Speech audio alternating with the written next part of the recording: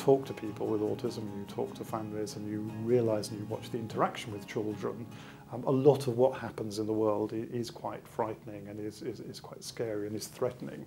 Whereas dogs actually can be incredibly a calming influence on people. Some of the autism treatments demand an awful lot of parents. So something that doesn't require an awful lot of maintenance, like having a dog in the family, we think is really quite an attractive proposition.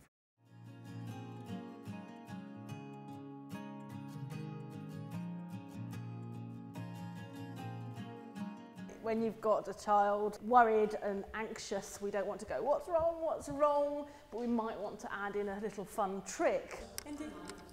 Oh, is she? Oh, good girl. Push. Good. That was easy. There's been a lot of anecdotal research around children and autism showing that dogs have a severe impact in a very positive way. But there's never really been a major study with more than just a few families. And what we've been able to do through PAWS is to carry out a very sizable research.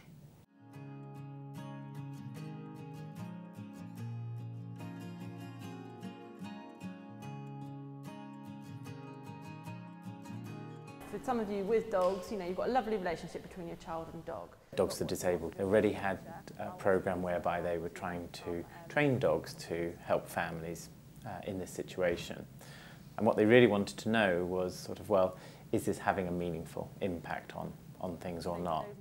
We recruited people from the programme and completed a number of surveys, and these surveys all sort of assess different functions.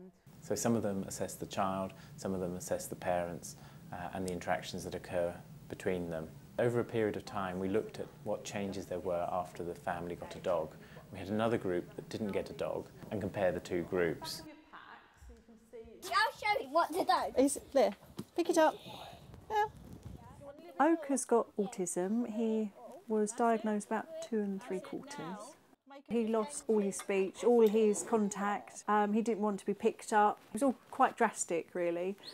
And at which point we looked into all different kinds of therapies. But we realised that he had a connection with animals. So we got Boogie. There's certain things that we wanted Boogie to help us with. Oak finds transitions very difficult. So coming down the stairs and getting changed is a big, big thing. Boogie, bless him, we taught him to pick out some clothes and bring them down. When you've got a child on the spectrum, we spend so much time on therapies and trying to teach them this, trying to teach that, that we kind of forget to have fun sometimes. And the whole point of having the dogs is for Oak to have fun. Good boy, good boy.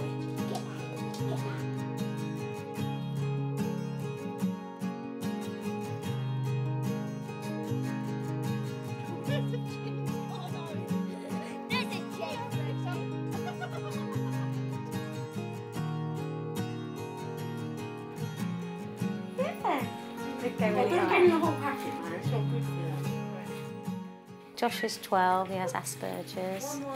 I think it's good for him to have a companion that he can come home to. The first thing he does in the morning is he cuddles Miri, and when he gets back from school the same. And sometimes when he's feeling low, Miri will come to him. I think it's quite comforting for him.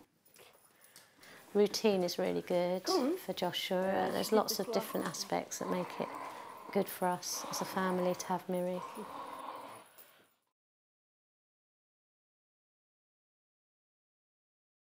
There's a couple of interesting results that have come out. The first is that there seems to be a major effect on the stress levels of the parent. It's been a good family focus for all of us.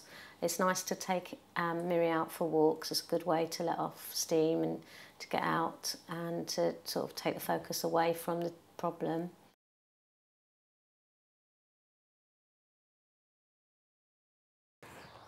There is one other measure that we've got, and it makes a lot of sense. What we've seen is a reduction in separation anxiety in the child. I don't have that much friends, so Miri's like my friend. Like, play with her and feed her and take her for walks.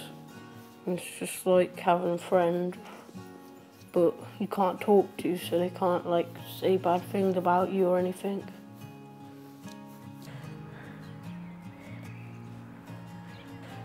Talking to families, it's very clear that the benefits of a dog are enormous. And it tends not to be huge, mega big things that are changing people's lives, but lots of very small incremental things that add up to a massive increase in the quality of family life. Really long. Really big one. Go on. Whoa!